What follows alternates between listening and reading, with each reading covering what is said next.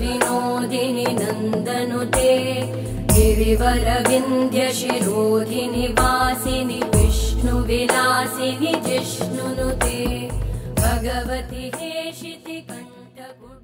Asana. Whether I need to sit on the floor, I need to sit on the chair. If I sit on the floor, what asana I should use? If I sit on the chair, whether I could be able to sit, whether I get any problem with sitting on the chair? Because in India, it is something people want to shift on the chair, on the floor only.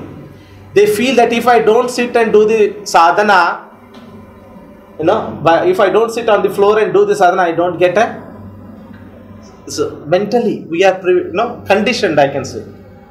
But it has nothing to do.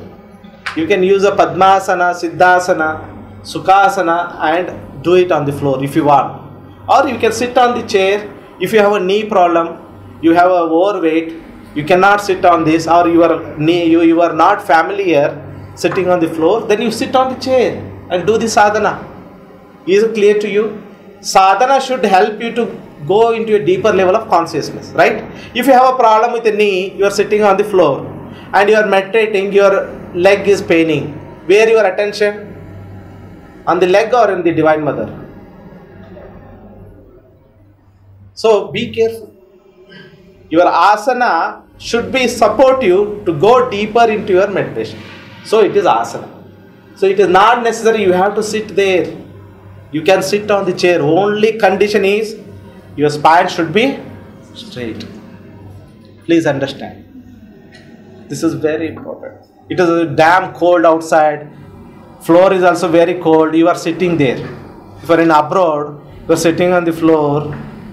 Do you focus, meditate on the floor or on the Divine Mother? It is very difficult. You have to.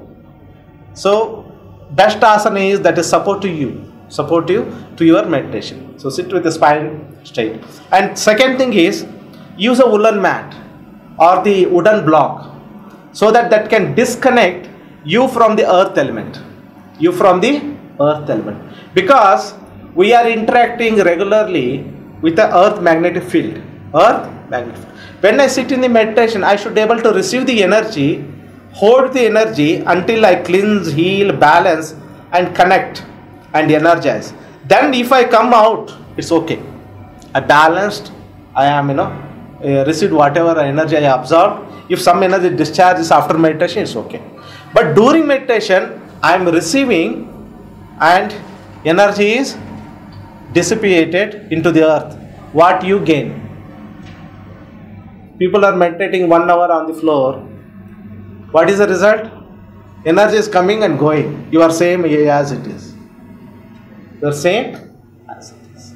So use a wooden block that is a non-conductor of electricity or energy, or woolen mat or silk cloth.